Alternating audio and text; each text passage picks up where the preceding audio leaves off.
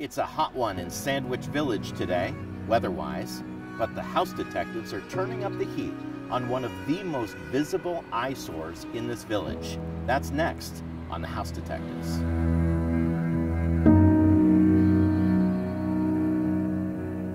How many times have you driven through this town of Sandwich and seen these homes that are just in total disrepair?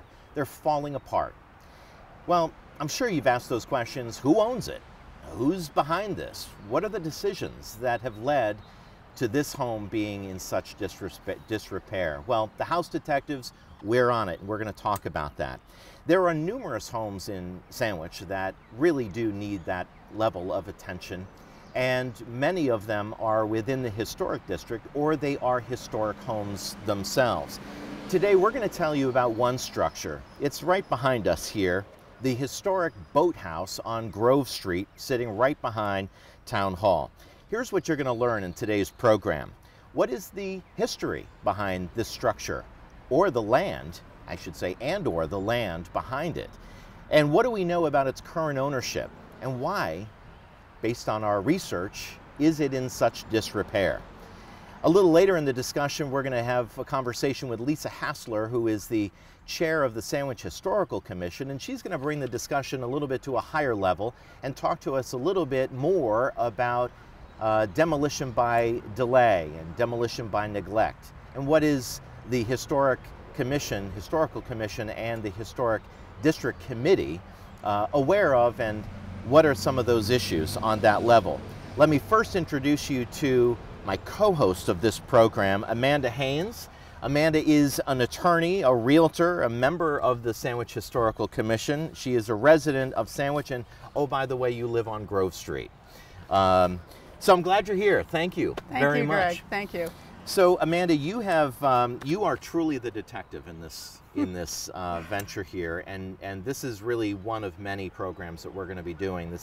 We're not just picking on the boathouse, but you have spent a tremendous amount of time on your own doing some research. Tell us a little bit about the history of this structure and the land on which it sits. Well, Greg, to understand the boathouse, which was built in 1902, we need to actually go back 200 years to 1700. And if you and I were able to time travel and we're sitting here in 1700 and looked behind us, what we would have seen was a beautiful colonial house that stretched all the way from Grove Street to the shore of the pond and then back in an L. And that house was very significant because it was the ancestral home of Nathaniel Freeman. Now, if you've walked down Grove Street at all, I'm sure you've noticed there's these huge granite boulders around the boathouse, and that's not because that's just a rocky piece of land, it's because that's the actual foundation of the Nathaniel Freeman house. And we have some wonderful pictures from the 1880s which show that house in existence. The reason why it's significant is because Nathaniel Freeman at that time was probably Sandwich's most important patriot. And he was quite an attractive man. He was very charismatic. He was an attorney, a judge, a medical doctor, a brigadier general. And we can certainly imagine him striding out that front door in his beautiful blue and buff uniform, mounting his horse and going off to fight for liberty. He was a contemporary of George Washington. They corresponded. And in his free time, he married twice and had 20 children. What? Yes. So, wait, so right over there, 20 children were conceived? Yes. That's wild. He lived in the house until 1827 when he died. So he lived there for 62 years. And then it went to his son, who was another character, which we don't have time for his stories. But he died in 1883. And at that time, the house was in disrepair. And by 1895, it was being torn down. Can you give me a sense of the size of the house? I mean, not square footage, but are we talking about a home that would be the equivalent to some of the larger structures that we would see on Main Street, for example? It was a pretty substantial house, very comparable to the other houses on Grove Street across the street from it. You can imagine with all those children, he needed a lot of rooms. So when the house went down in 1895, there was a lot of sadness about it, and that's really one of the first instances of demolition by neglect that I can think of. Wow. It was reported in the paper, and they were hopeful that pieces of the house would go on and be reincorporated into other homes, you know, bricks and timber. So who knows how many pieces of Sandwich houses these days have some of Nathaniel Freeman in them. Wow. So the house comes down. Yes. It was a sad day in Sandwich way back when. How did we get into the boathouse So structure? the Wessons pick up the story in about 1880 when James Wesson built his beautiful Victorian summer home called Fairview. Now, he was considered a summer resident, but he was actually a member of the Toby and Nye families, so everyone in Sandwich knows about them. Sure. You know, extensive roots here in Sandwich. But he built the boathouse in 1902, and at that time it was known as the Wesson Boathouse. And I just want to tell you, this isn't just sort of a place to keep kayaks. This was a little mini palace that sat on the shore of the pond. And in the grand opening of it, it was reported that he and his family, his daughters, all their friends, sat there in Victorian splendor. Wow. And enjoyed this thing called the Venetian Boat Carnival, which again, so now we're at 1902, and if we looked behind us, you can imagine sort of this flotilla of barges and boats with Japanese lanterns, with thousands of people here clapping and cheering. And they sat in luxury. There's a piano in there. It's all wood paneled, and they were just enjoying, you know, sort of this really just fantastic Victorian celebration. Wonderful. And the Wessons brought that to fruition. What happened next? Well, we have some postcards that date from that period, so that you can see that around this time, there's a lot of boathouses on the pond, and there was 2 of them directly behind us. So when you look at contemporaneous pictures, you need to be sure that you're seeing this boathouse and not others. Mm-hmm. But this is the last one left. And how we get to that story is rather sad. So the Popes, who still live on Grove Street, their house is still on Grove Street, another name that resonates with us in Sandwich. Of course. They took it over in 1957. They had it for 40 years. And then in 1997, Alice Pope, who owned it, ran into some tax problems. Shocking in Sandwich. She decided to sell it, and the first people she tried to sell it to wanted to turn it into an environmental design studio. I have no idea what that is. Wow. But the neighbors were not happy with that idea. Sure, yeah. So they objected. They went to the Zoning Board of Appeals. The idea was shot down, which does show that when people rally around, you know, sort of a cause, they do have influence on the Zoning Board of Appeals, and the whole idea came to a standstill. Enter Ronald Cronin. Okay. Ronald Cronin, and you were featured on the front of the Sandwich Enterprise recently talking about this boathouse and talking about your involvement. Now it gets a little bit more personal based on your involvement and others in the area. But bring us the Ronald Cronin story to as you know it. So in 1997, Mr. Cronin bought the boathouse for $33,000. And now you see the result in 2018. Do we know what condition it was in when he acquired it? I'm not going to lie, it wasn't in great condition. We have some photos from the 70s that show it was already deteriorating, but certainly in the last couple of years with the storms and the bad weather and the tarp on it, it's really reached a crisis situation. Myself and other neighbors and the Historic District Committee have all tried to approach Mr. Cronin with any thought of restoring it or buying it, and he is universally uninterested to any offers to even fix it for free. The only known position he's taken is that for $150,000 or $175,000, he's willing to sell it. But since it's assessed at $17,000, that probably isn't very realistic. Because the land is skinny. Yes. And it stretches along Grove Street, so even building a home would be tough. Not possible. Not possible, No. even because it's on the water, and Yes. and the size of the property, we're thinking maybe 1/4 of an acre tops. Yes. So we're really at a place where it is a historic piece of land, a historic structure, by all definitions, that's in total disrepair, and the property owner wants nothing to do with entertaining any options aside from maybe selling it for what others have deemed to be more than it's worth. Right, and we're here because we're house detectives, but that's a mystery that I cannot solve. Right, and we're not in a position to condemn anybody. In fact, a lot of the homes that we're going to talk about on House Detectives will be some good stories. You know, they're not all bad stories. They're not all about just walking away. But this is a troublesome one. You live on Grove Street. You are next door to it. Can you give me a sense of what the tenor is amongst your neighbors? Well, I don't want people to assume that it's only an issue for me because I'm on the street. I think that if you look at the amount of money that the town has spent, we have spent as townspeople, on restoring the grist mill, the town hall, the town cemetery, this is just another jewel in the crown of our really significant, important historic resources. And to let this one go, as I said, it's the last boathouse we have left. We'll never be able to replace it. Yeah. And it does stand as a marker for a history that stretches from 1700 till today. Yeah, yeah.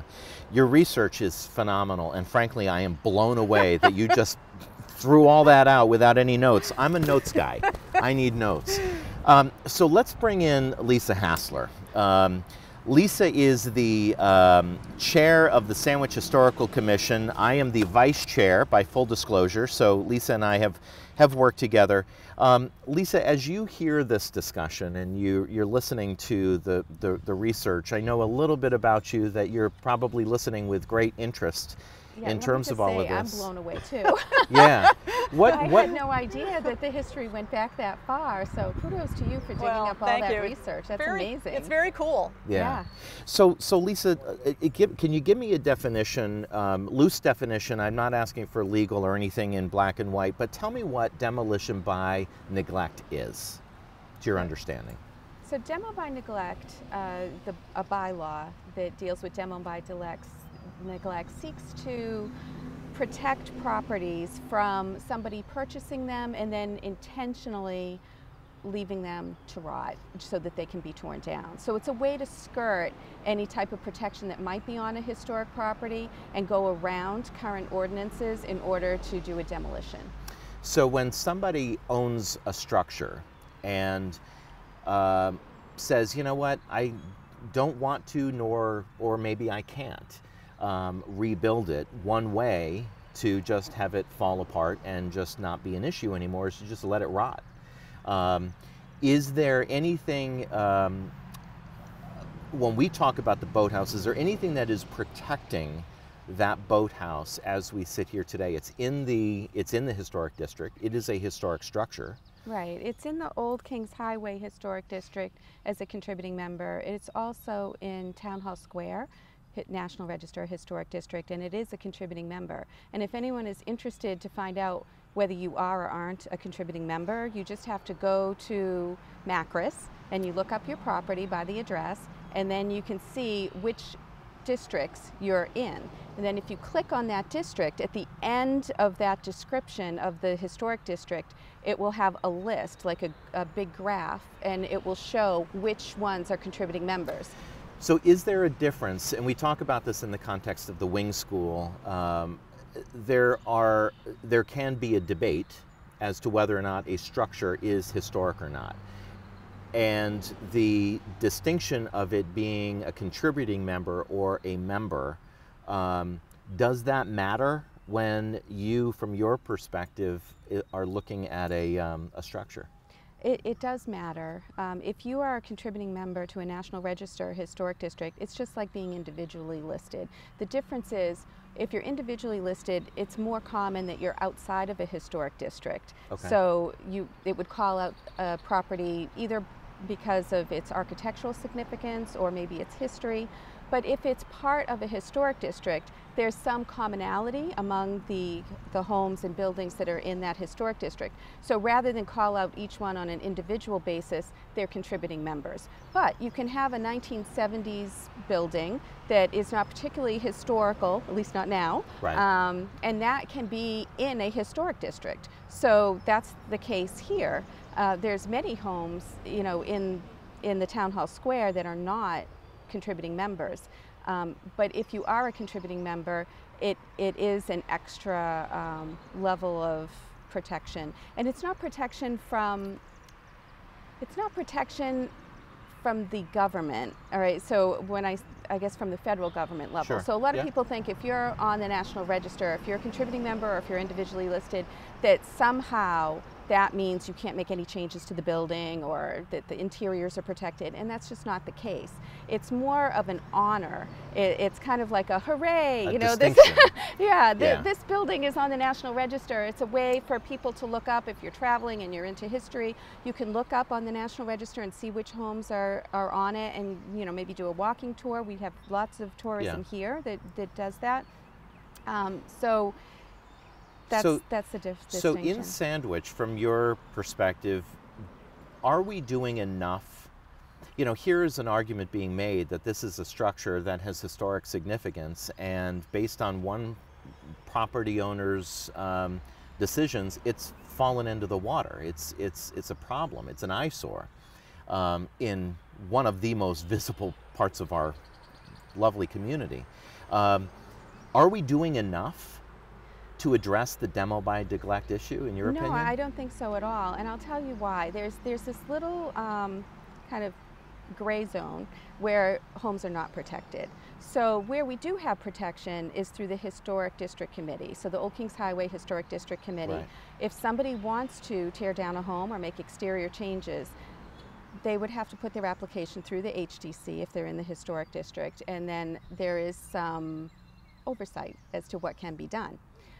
But if you are not going before the Historic District Committee, if you're just leaving the house to rot, let's say you leave the windows open or you poke a hole in the roof and you just leave it that way, it doesn't take very long in this climate. You know, we have a lot of moisture, the sure. sun can cause a lot of damage. Really, in just a few years, you can get to a point where that building has to be taken down because it's, at that point, a public safety issue. Yeah. So what we need to do is stop that process early enough that it is not a public safety issue. How do we do that? Well, the one way to do that is by doing a demo by neglect bylaw. So Okay. there are some communities that have that, and we're going to start researching that as a part of the Historical Commission to see, are there any on the Cape that have that, maybe other areas of the country even we can learn from. Talk to the Mass Historical Commission and see what their ideas are. I'm sure there are other communities in Massachusetts that have them. But I think what needs to be made clear is that the purpose of that is not to punish someone who's living in the house and maybe can't afford to paint their trim or Right. even put a new roof on. You know, that's not the focus of it. We have an aging population in this town, so generally speaking, we have people that are in their 80s, limited income, paying a ton of taxes, trying to manage their home, and it is falling down around them. We're not talking about that profile person. We're talking about somebody or a property owner who is just kind of letting it sit and saying, hey, you know what, it's my right. Right. So an abandoned building would be an example of that. Right. So no one's living in the building, but it's being left to rot. So there are some remedies that could happen if you have one of these ordinances. The town could issue fines for, you know, allowing, let's say, a hole in the roof or that type of thing, or Right. you know, the windows to be open all winter. But they could also take the next step and actually contract to have work done to stabilize, you know, the minimum amount, just to stabilize that property and prevent it from slipping into further disrepair. Right. And then there would be a special assessment to the owner, and they would be responsible for paying that special assessment so that the town would recoup their investment. So from your perspective, here we are. We're embarking on an awesome series that that we're doing with Sandwich Community Television to really shed some light on these homes, and we have a long list, a long list. Your research has just begun, but you've been doing amazing work. Let's talk a little bit about where we are as a community. We're all taxpayers. We all live here. Talk about the scale, if you will, from either of your perspectives as to how much of an issue this really is in terms of these structures. I made reference that there are numerous, but I didn't throw a number on that. I'm not asking you to put a number, but how big of an issue is this to have, that we have these structures around town? Well, I think it's a huge issue. The history, once lost, is gone forever. You know, and if you care anything about history, and I think that like you said, the town folk have shown their commitment to the history of this town and to preservation in general, and we've enjoyed incredible support of our historic resources. Mm-hmm. So I think it is a very important item, but the problem is if it's privately owned, we don't have that leverage right. to help protect the building, and the building has no one to speak for it but the town people who care and the Historical Commission. So Amanda, to the point of, it's my property, you know, I can't, you know, there are zoning rules that say I can't make my home a mechanic, you know, shop. I can't make it a restaurant. There's zoning areas, but you know what? If I want a piece of structure on my house to just fall apart, it's my house, my home, my land. What do you say to people that say that? Well, I think that is one perspective, that if it's private property, but there's a lot of ways we regulate people's private properties. If I wanted to put a neon sign in my backyard that said, you know, no geese allowed, and have it light up the pond, I couldn't do that. Yeah. And I think... While very funny, and I have an image in my head as to what yes, that would look like. And I don't... That's an issue that I have yeah. with geese, right, but a lot of geese. They can't read, so that wouldn't help the situation. True, but true. No, I think when somebody buys a historic home, they kind of shoulder that responsibility, because these homes have stood for hundreds of years, and we're taking them down in 20. And you know, it's not about us; it's about future generations. And Sandwich, we pride ourselves on our history here. Yeah, we sure do. Any other comments, Lisa? You know, from the historic, you know, there's the Historic District Committee, and then there is the Historical Commission, which oftentimes people blend the same, and they say, "Oh, you're the one that does this or that." Can you just give me some final thoughts as to what your understanding is? And you can't speak for Bill Collins, who's the chair of the HDC, but what kind of leverage, what kind of push are these two groups applying towards situations like this, to your knowledge? Well, we're trying to investigate ways to prevent this.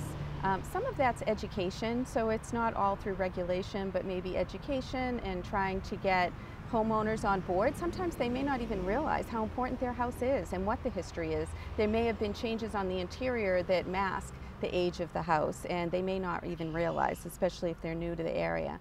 So I think education's a big part of it. I think that the HDC's responsibility is much different than the Historical Commission. So in the Historical Commission, our concern is a little broader, and we're concerned with the interior, the exterior, the ground that it sits on, what's in the ground, what's around it.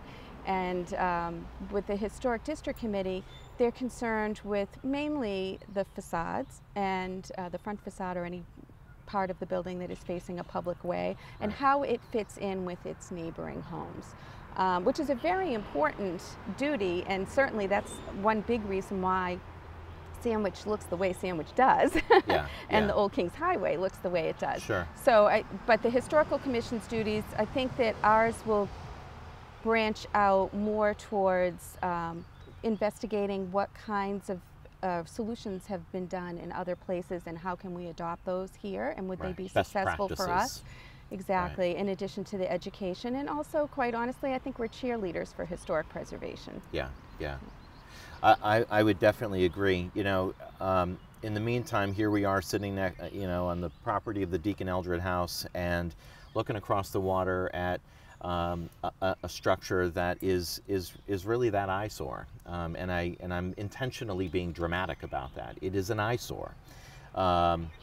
Any final thoughts from you guys as to what you would like to see happen across the pond here? Well, stabilizing the structure is really critical. It's probably not going to last another 6 months, certainly not a year. But I mean, you can envision all sorts of wonderful uses for it. A park with picnic tables for the people that work at Town Hall, a place to store boats, a place to meditate, just a wonderful green space with the history that goes with it. What do you think? Well, I would love it if the owner would see fit to maybe partner, you know, with somebody, or sell the property to somebody who would be able to love it and preserve it. You know, it's hard when you're talking about private ownership to say you should sell your house, and right. I know that, you know, sometimes it does step over the line, but I do think when you consider the history of this property and the fact that it's almost gone, I do think it's a crisis situation, and I guess my plea would be that I hope that the owner would step up and say, okay, yeah, let's do what's best for this property, yeah. and maybe what's best for him too, I don't know. Yeah. Well, I appreciate both of your inputs. We will see each other again. Lisa, yes. I'm sure you're going to be back. Thank you for watching this episode of The House Detectives, a really cool new program that Sandwich Community Television is putting together for you. Our effort in this series is really to shed light on structures and homes that nobody wants to look at. What is that story behind it? And hopefully in these episodes we're going to give you an opportunity to learn and maybe even feel a sense of obligation or connectedness to finding solutions in these situations. We also stated that not every situation and every home that you'll see on this program will be about somebody doing bad things to old, wonderful historic structures. There are good stories to be told, and we'll bring those to you as well. If you have any suggestions, if there is a structure, a house, a building that you would like us to focus on, simply email us. You can email us at housedetectives1637@gmail.com. It's up on your screen right now, so let us know if there's something you'd like us to pursue, and we'll be happy to consider that.